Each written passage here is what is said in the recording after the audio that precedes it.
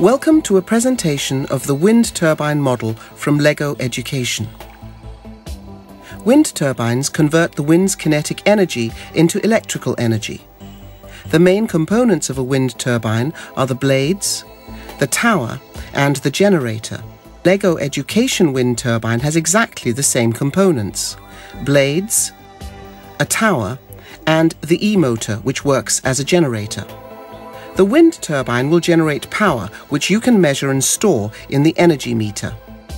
To simulate the wind, we suggest using an electric fan. Make sure the diameter of the fan is at least the same size as the diameter of the blades. Align the center of the fan to the center of the wind turbine.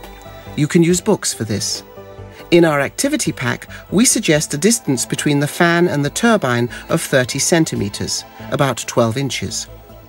Now, let's investigate the wind turbine's ability to generate power.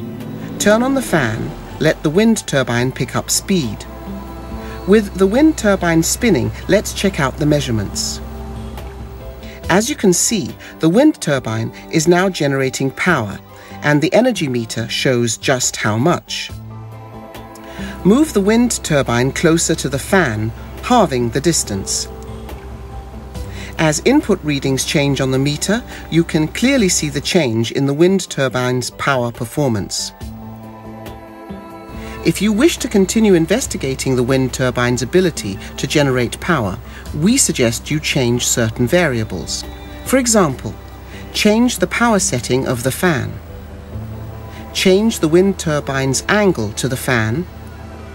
Change the distance or height between the wind turbine and the fan. Change the number of blades on the wind turbine. Thanks for watching. Have fun!